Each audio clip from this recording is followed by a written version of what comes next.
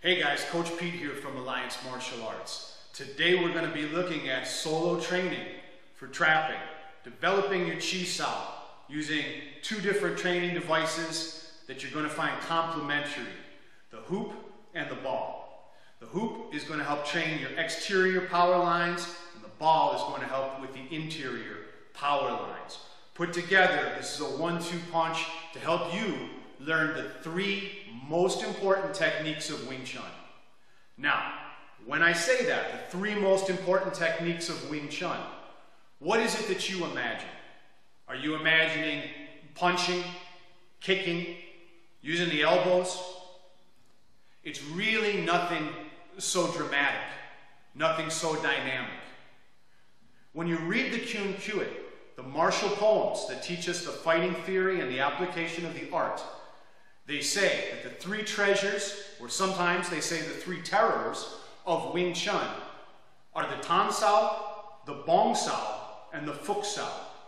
And so these training devices are going to help us to develop those solo. And I think these are something that are excellent no matter what your level, whether beginner or advanced. You're going to be able to get something out of using these. So let's start off with the hoop. Now the hoop is more commonly seen in Kung Fu training, and you'll see different sizes of hoops. Some of them are small like this or even smaller, and some get quite large. If you're trying to do the exercise I'm sharing here today with a really big hoop, your hands are going to be out way too wide and it's not going to do what you need it to do. Now to learn to use the different size of hoops for trapping, the best resource I can recommend is Master at Arms James A. Keating's DVD, Iron and Rattan Hoop, Volume 3 of the Trapping Series. You can find that at his website, jamesakeating.com, or at my website, alliancemartialarts.com. In either case, we're using this small hoop today. This is more like sticking hands with someone who has a good level of skill where it's a tighter line of energy. So let's start off. This is how I would begin a new student, is have them put this around their arms like this and say, put your hands palm up, put your thumbs to the outside. Keep your elbows in. You notice how that puts your forearms parallel? Good. Not like this, but like this. The arms are forward at a nice open angle. Great, great. And we'll just call this position 1 for right now. And the reason I use that, I don't tell them that this is the Tan Sao, because I don't want them getting confused by a foreign language that neither of us speaks. Okay, I don't want to make this a memory contest where they're fighting against a foreign language. I want them to learn the techniques of fighting. Now later we can get into that. But for right now, let's just say position 1. And I'll ask them, okay, great. Now take your hand, either one is fine, and I want you to turn it over so it's palm down and keep those fingers facing towards the front, like they're little fire hoses. Great, there we go. And now come back to position 1, and now go up to that position 2. You notice how your elbow is right in front of your shoulder? Your hands are open and relaxed. There we go, just like that. Position 1, position 2. And then they can pick up the pace a little bit. Okay?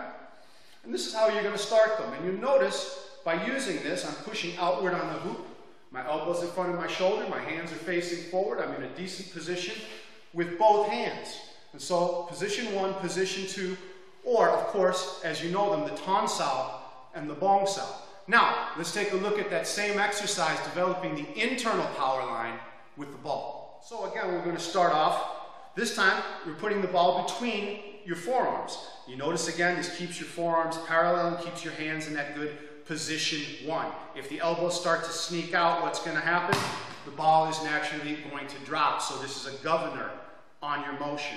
Now from there, you're going to start to go position 1, position 2, position 1, position 2, allowing the ball to stay between your arms. You're not using your hands. Okay, you're using the forearms, developing the internal pressure, keeping the hands loose and relaxed, because that's going to maximize your hand sensitivity. If you tense your hands up like little swords, you lose the feeling in them. So that is using the ball, again, squeezing in and developing your position. Again, is the elbow in front of the shoulder? Is it up here? Is it down here? Is it out here? Where's your other hand? Is it in the good palm up position? Is the elbow open? These are all the things that this is going to be developing right from the beginning with a new student. Now, as we're doing that drill and we're rolling the ball between the forearms, we're developing our interior line of power, which is going to help us with what? Technique number 3, or the Fook Sao, position 3. I say again, just don't confuse your student. Okay, and so this is how you would train that. Here I'm going to have the bottom hand will be palm in, the top hand will be palm down.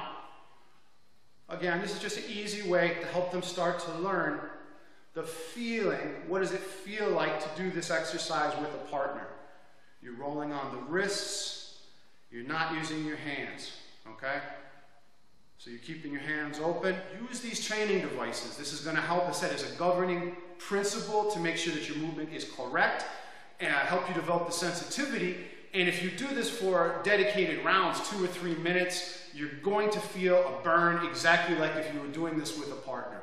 And be developing your triceps, your lats, your delts, everything else.